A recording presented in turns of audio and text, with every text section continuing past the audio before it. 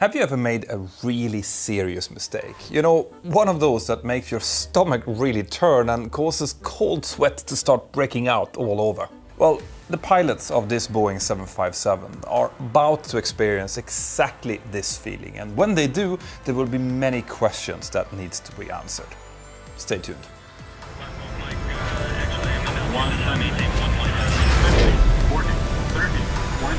In the evening of the 7th of June 2022, two FedEx pilots met up in the crew room in Ontario International Airport, California, United States. They were scheduled for a nighttime pair of flights, initially taking them from Ontario down to Fort Worth Alliance Airport in Texas, and once they reached there, they were then scheduled for a break of around 3 hours before continuing their duty with a final flight down to Tulsa. The report time was 2050 Central Daylight Time, meaning that a large part of this duty would take place during the window of circadian low.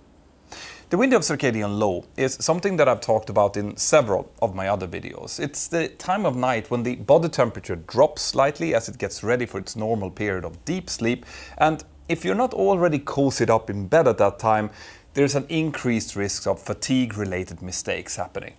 Now, obviously, this doesn't come as a surprise for anyone, least of all for the aviation authorities and the airlines, so in order to allow aircraft to still operate during these hours, there had been risk mitigation strategies implemented. Some of those included a reduced number of total hours that the pilots were allowed to operate, and others included active rostering techniques, making sure that the pilots had the chance to get as much rest as required during their duties. But not all duties were equally tiresome to fly, and in order to keep track of the potential fatigue levels of the pilots, FedEx was using a software to calculate each and every pilot's fatigue score according to a model known as the Karolinska Sleepiness Scale, or KSS for short. This scale calculated the potential sleepiness that a pilot might experience during a duty on a scale from 1 to 9, where any result above 7 was considered high risk. If such a score would be found, it would be reviewed by the Fatigue Event Review Committee and then often changed by the rostering department. Now, to establish the score, the KSS took loads of different factors into account, including the opportunity for the pilots to take a nap in between flights if the break was longer than 2.5 hours. Facilities were available in the different FedEx hubs for the pilots to go to sleep in a quiet, dark and cool environment, and these facilities were routinely used. Now, the incident flight pairing had received a score of 6.39 according to KSS, but that was providing that both pilots got a quality nap of at least 30 minutes between the flights. This fact, that the nap was included in this calculation, had not been explained to any of the pilots in FedEx. Management later stated that they had been concerned with overburdening the crews with too much information regarding how these scores were actually calculated. Now, can I just say at this point, if there are any managers, aircraft manufacturers or other authorities out there who are concerned about this specific issue, overburdening us pilots with knowledge, that's not really a thing. We pilots generally enjoy having access to as much information as possible regarding our operations, so don't worry about that, just bring it on. Now, no matter how good a software is, it will never be able to 100% accurately predict how tired a real human being actually is. That's affected by tons of external factors like stress levels, exercise and even what type of food that the pilot have been eating. So on top of these fatigue models, there were of course also the possibility for the pilots to call in fatigued if they at any point felt that they weren't safe to continue. If a pilot did that, a mandatory fatigue report would have to be filed and the flight would either then be cancelled or another pilot might be called in to operate from standby. But this, although not common, did actually happen now and then at FedEx, which is a great sign that people were using the system correctly and that they didn't have any fears of repercussions. In any case, this is a good background knowledge to have when we move forward towards the incident flight. The pilots who were going to operate together on this day were both very experienced. The captain was 57 years old with a total time of well over 10,000 hours, of which around 3,000 had been flown on the Boeing 757, which they were about to operate. He had been working for FedEx for over 10 years at the time of the incident flight, and before FedEx he had been, among other things, flying the KC-135 AWACS for the US Air Force. His rostered colleague for the day was a 50-year-old first officer who was working his second year with FedEx. He had around 4,400 hours of total time and had, prior to working for FedEx, flown for a short while with American Airlines, as well as 3,300 hours for the US Navy in the AV-8 Bravo Harrier jump jet. So, like I said before, these were two really experienced pilots, and they immediately got along very well, even though this was the very first time that they were going to fly together. Once they had introduced themselves, they started going through the weather NOTAMs and flight plans for the first flight over towards Fort Worth. Everything looked okay, so they phoned up their dispatch, ordered the fuel, and proceeded out to the aircraft where they started setting up for departure. The first officer was elected as pilot flying for the first flight, and they ended up departing without any issues on schedule. The aircraft that they were operating was a Boeing 757-236, a beautiful twin-engine jet, which is actually one of my personal favorites.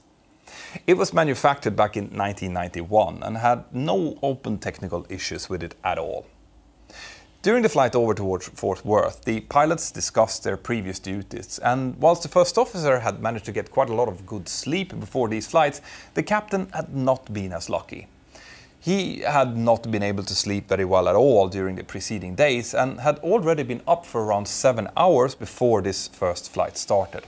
Now, the flight in itself went off without any type of issues, and after landing, the pilots walked over to the crew room in Fort Worth, where they both checked into their restrooms in order to get some sleep.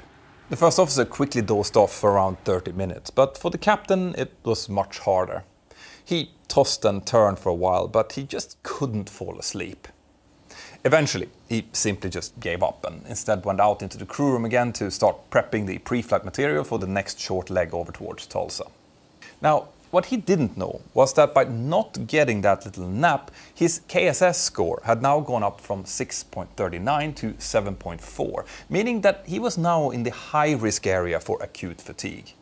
But he was feeling fine and not particularly tired at all at that point, so he had no thoughts of calling in fatigued. After a while, the first officer joined the captain in the crew room, and together they started going through the pre-flight preparation for the second short 1-hour flight over towards Tulsa. The weather looked fine, except some occasional thunderstorms down towards the south, and there was nothing in the NOTAMs that looked like it would cause any type of operational issues either.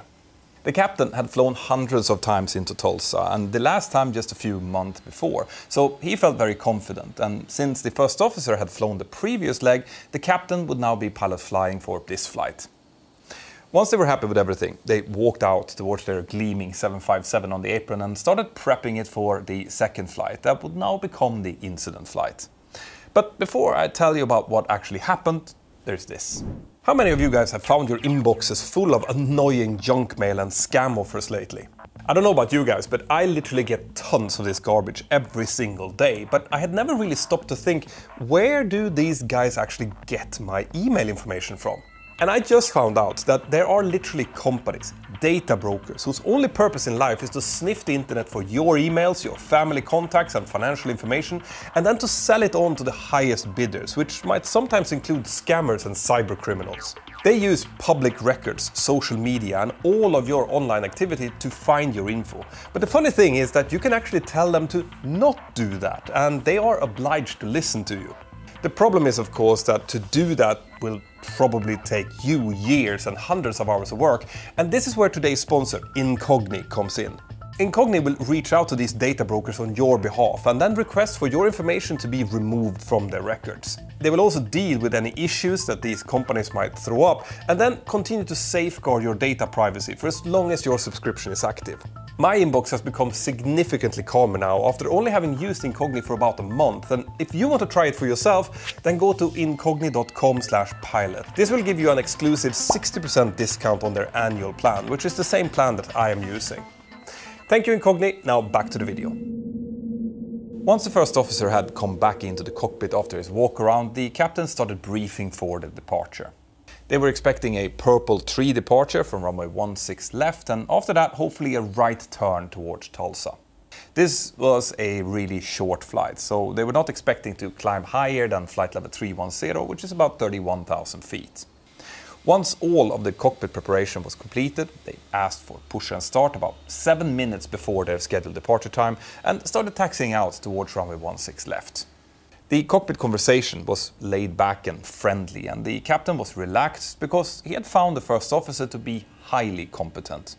The takeoff was completely normal, and as expected, they received an early right turn towards Tulsa just after departure. And after several climb clearances, they were finally cleared to flight level 310, which the captain pointed out they would just barely reach before they would have to start descending again. As they were climbing, the first officer went away from the active frequency to get the latest weather for their destination. It was a nice day with covering clouds about 5,500 feet, a few lower clouds around, good visibility and light winds from the northeast. Runway 18 left was in use for landing, and when all of this had been copied, the first officer then returned back to the frequency and briefed the captain on what he had heard. Now, before we go any further, there are a few things that you need to understand for this story to make any kind of sense to you. To start off with, we need to talk about the Tulsa airport.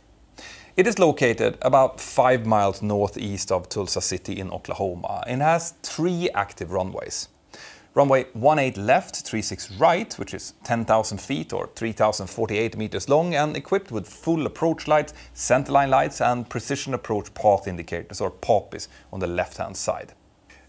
And then we have the parallel runway, 18 right, 36 left, which is significantly shorter, only 6,101 feet or 1,860 meters. Runway 18 right also has PAPIs on the left side, but it has no centerline lights or approach lights, and on top of being much shorter, it also has a 600 feet or 180 meters displaced threshold, meaning that the available landing distance is more like 5,500 feet or 1,680 meters. Now, that's a pretty short runway to land an airliner on, and for that reason, runway 18 left would be the landing runway. In between the 2 parallel runways was also a 7,376 feet long crossing runway called 0826, but that one will not be relevant for this story. On duty in Tulsa Tower on this morning was only 1 controller. Now, that would be pretty normal since the traffic density at these early hours of the day was very light, and her role in this story will soon become quite important.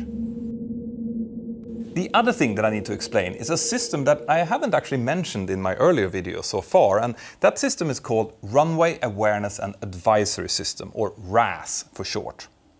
This is a fairly new system that larger aircraft have recently started to be equipped with, and it's actually an enhancement to the already existing ground proximity and warning system. The way that it works is by using the position of the aircraft in relation to a digital database of terrain and airport information to produce oral callouts, advising us pilots about where we are, together with a slew of other types of warnings. An example could be that if we are taxiing towards a runway, for example, runway 18 right, as we're getting closer, a RAAS voice will call out, "Approaching 18 right." And this call out will hopefully help avoid inadvertent runway incursions, like the one that caused the Linate airport disaster, for example, which I covered in a previous video. RAAS also alerts us if we're about to start a takeoff on a taxiway, for example, and in some models it also calls out if we've forgotten to select flaps as we're taking off, along with many other things. It is a really fantastic system, and in the air it will also provide similar warnings, like "long landing, go around" if we don't touch down where we're supposed to, as well as identifying the runway we're approaching by calling out "Approaching 18 left." The aircraft in the story was equipped with RAAS, and both pilots were familiar with this system. When the captain had received the weather from the first officer, the aircraft had just leveled off at flight level 310, and literally just a minute later, the first officer asked air traffic control if they could start the descent. Now, some of you might ask why an aircraft are planned to climb that high if all they will be able to do up there is literally to start descending again. Well, the fact is that the most economical flight profile is actually a parabol, meaning that the aircraft climbs on climb thrust up as high as it can and then immediately starts its descent down towards the destination airport. So this flight was actually as close to optimum as they could get. A downside of this though is that things like the approach briefing will have to be done in either the climb or descent, which is not particularly optimal, and that's exactly what happened here. The aircraft started descending, and as it did so, the first officer did the required landing performance calculation for the arrival runway 18 left. It quickly became clear that the landing distance was not going to be a problem, since the runway was over 3 kilometers long. This prompted the captain to decide that he wanted the auto brake system, the system that actually applies brakes automatically, to remain off, as the FedEx stands were located to the left side at the end of runway 18 left, and he wanted to maintain a nice smooth rollout all the way down there. The first officer agreed to this and then proceeded to help the captain to set up the inbound ILS frequencies. After that, the captain briefed the way that he wanted to fly the approach, and his plan was to fly a visual approach into runway 18 left, backed up by the ILS for verification. A visual approach is an approach that should be flown based on outside visual references primarily. In order to do this, the airport and runway environment must be clearly in sight for both pilots throughout the whole maneuver, and according to FedEx procedures, all visual approaches must be backed up by any available nav aids, and in this case that was an ILS. And as it turns out, there are really good reasons for that. As they were now descending, the crew had earlier been cleared direct towards the Tulsa VOR and in a straight line, but obviously that's not what they would actually end up doing. At some point they would need to start receiving radar vectors towards the ILS approach, and because of this they needed to update their FMS routes to show something that was a bit more realistic, to basically get the correct amount of track miles. They started by creating a waypoint about 30 miles from the airport and then connected that to the ILS approach. They then put a hard altitude restriction of 11,000 feet at that waypoint, which would correspond well to the anticipated descent profile. In any case, the captain finished off the approach briefing with explaining that he would use flaps 30 for landing, which would give an approach speed of 123 knots. And he also said that in case of a missed approach, they would request to climb straight ahead, instead of following the published missed approach procedure, which would instruct them to turn back towards the Tulsa VOR. The first officer had no further questions to that briefing, and apart from some occasional yawns, the cockpit voice recorder just picked up some common chatter, typical for colleagues who are enjoying each other's company and doing the job the way they should. When the aircraft descended through around 10,000 feet, the en route air traffic control center handed the aircraft over to the Tulsa tower controller. When they called in, she told them that they could expect vectors for a visual approach for runway 18 left, that they should descend to 6,000 feet and to turn onto a heading of 360 degrees for a right-hand downwind. The first officer read this back and the captain turned the heading knob, so the aircraft started turning. Now they were still inside the clouds at this point, so they could therefore not see the airport yet. The captain asked the first officer to continue to modify the routing to correspond with the new routing that they had just received. He asked to insert a direct routing towards an RNAV point called WASO and then connect that with the ILS final approach fix. That should give them a good approximation of the track miles that they had left. The controller now cleared the aircraft to descend further, to 3,500 feet and then to 2,500 feet based on a pressure setting of 29.86 inches of mercury. And as the aircraft descended through around 5,500 feet, they broke through the clouds and could finally start to see the lights from the ground below them. The first officer started looking for the airport, which the controller had advised them would be in their 2 o'clock position, but initially he couldn't see it, and this was because, like the captain pointed out, that the airport is always located in the darkest part of the landscape. Basically, to find an airport in a city environment from the air, you just look at where there's a big black hole in all of the surrounding lights. That's likely where the airport is going to be. I clearly remember this myself from when I was doing my visual nighttime training, and this might sound a little bit strange for people who are not flying, because most of us associate airports with a lot of different types of taxiway, runway and approach lights, but what you might not think about is that the omnidirectional parts of those lights are deliberately set to a quite low intensity to not interfere with the pilot's nighttime vision.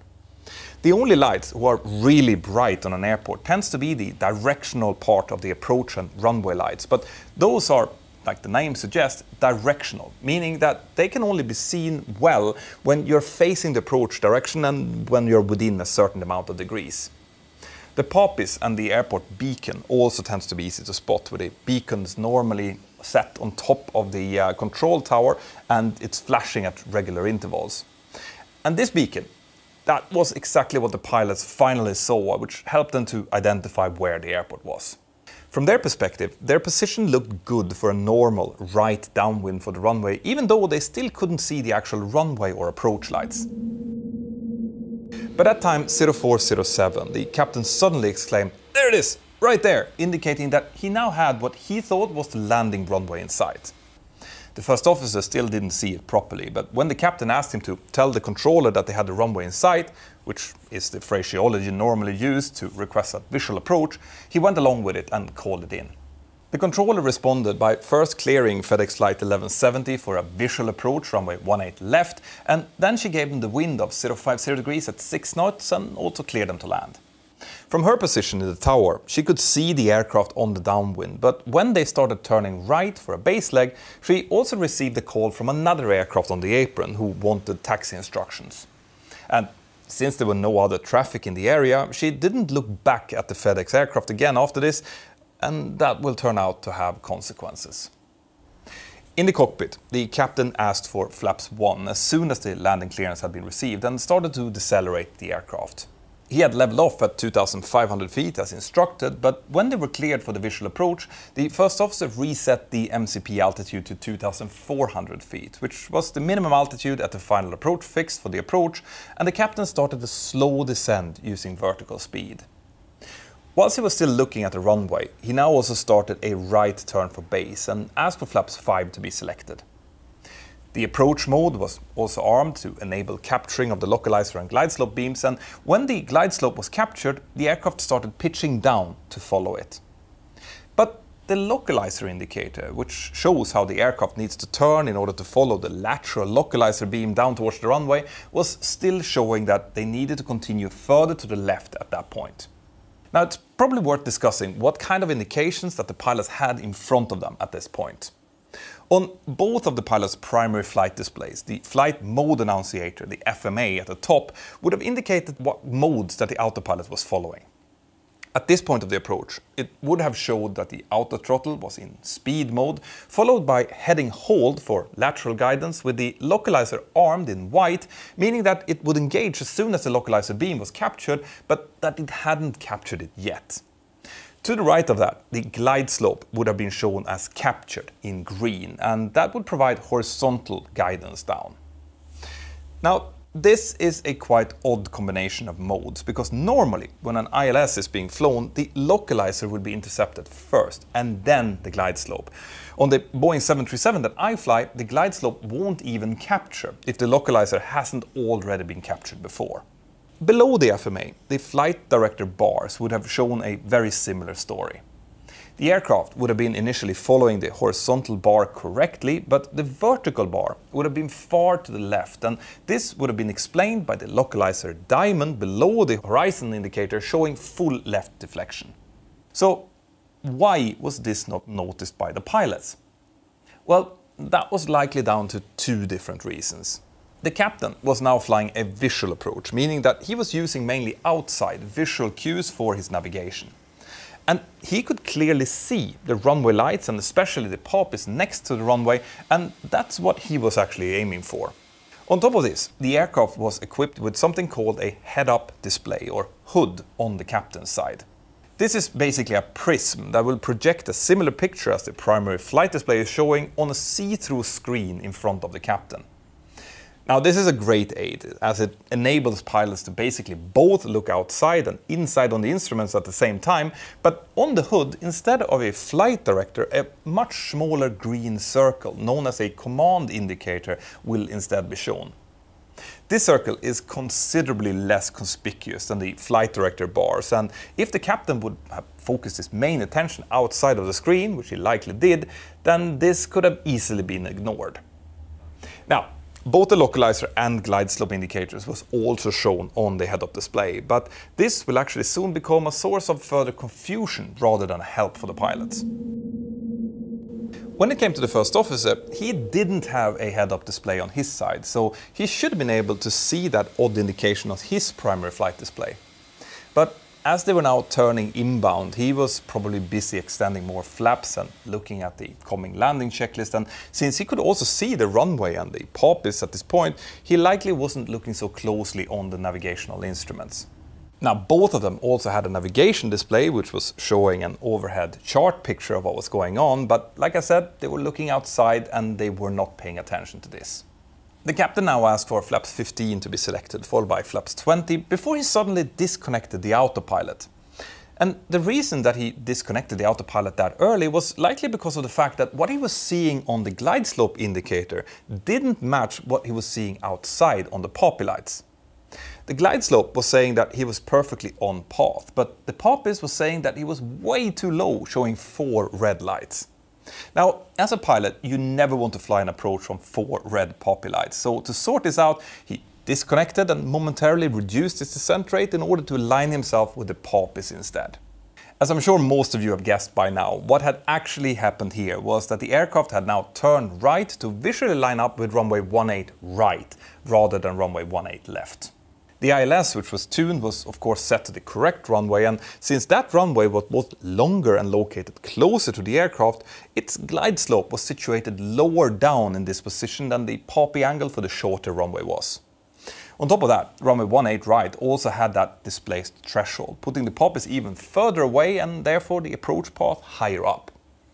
This discrepancy was quite considerable, and both pilots did comment on the fact that it looked like the glide slope and the poppies were misaligned, but here you can see how powerful confirmation and planned continuation bias can be. Basically, when we humans have decided on a specific plan, it will take a lot of inputs to make us deviate from that plan, especially since our minds also tend to stick to our initial picture of what's going on, even if multiple signs point to it being wrong. These biases are often even stronger when we're tired or working during the window of circadian low, which these pilots were. In any case, the aircraft continued to descend, now following the poppies rather than the glide slope. The localizer had never been captured and continued showing full deflection left. The captain asked for the landing checklist to be completed, and the first officer started challenging it according to their normal procedures. When they passed 1,000 feet, the GPWS called out 1,000, and since the aircraft was fully stabilized, visually on track and on the poppies, the crew saw no reason to not continue the approach. The fact that the runway that they were approaching was lacking both approach and centerline lights were not picked up either. Now, those of you who have been paying attention up until now would probably ask, well, what about that RAAS system that you talked about before? Shouldn't it say something? And that's a good question. Because at time 04:11 and 42 seconds, the RAAS could actually be heard on the cockpit voice recorder calling out, "Approaching 18 right." But at that same time, the pilots were discussing the fact that they had a bit of tailwind and that the commanded speed needed to be slightly adjusted, as well as some other comments regarding being slightly low on the poppies, so that call-out was either ignored, missed or misunderstood. The controller in the tower was, like I mentioned earlier, not looking at the aircraft at this point, since she was dealing with some other traffic on the apron. And if she would have definitely seen what was about to happen, but from here on there was very little other things that could change it. The pilots kept commenting on the strange misalignment between the poppies and the glide slope, but curiously no one mentioned the localizer at all. When the aircraft GPWS called out 500, the first officer said, "You're stable and clear to land," and this was the last procedural prompt available for him to question the position of the aircraft, but it was sadly also missed. They kept descending, and at time 04:12 and 34 seconds, the captain commented, "The glide slope came back. It's all over the place, isn't it?" Now, this likely coincided with the point they passed the glide slope antenna on the runway that they were actually supposed to land on. 8 seconds later, the outer throttle was disconnected and the GPWS started calling out 100, 50, 40, 30, 20, 10, followed by the sound of the aircraft touching down. The first officer called out "Spoilers deployed," but that was almost immediately followed by a RAAS call that you do not want to hear directly after landing. 3,000 feet remaining. Now, remember that the crew had elected to not use auto brakes because they had this long 10,000 feet runway to slow down on? Well, this was obviously no longer the case, so the captain, who now understood that something was seriously wrong, started applying heavy braking. The GPWS continued calling out 2,000 remaining, 1,000 remaining, whilst the aircraft was decelerating so hard that the first officer missed calling out 80 knots and instead called out, "Missed 80, here's 60 instead." Luckily, the runway was dry, meaning that it had excellent braking action, and on that type of a surface, even a large aircraft like the Boeing 757 can come to a stop very quickly. Once the aircraft had finally reached taxi speed, the captain said, are we on the correct runway? The first officer, who still hadn't figured out what had happened, responded, 18 left? But the captain just continued, what the f... We landed on the right runway, followed by some more cursing. When he realized that, the first officer just responded, oh God. And I can just clearly imagine that cold feeling in the pit of their stomachs when it dawned on them the full scale of the mistake that they had just made. Anyway, they then called up the tower controller and explained that they had actually landed on runway 18 right instead of 18 left and requested taxi clearance towards the FedEx hangar. The controller responded and gave them the required taxi instructions, likely with a similar feeling in her stomach. Now, during the way in, the pilots showed signs of some real professionalism as they were taxiing.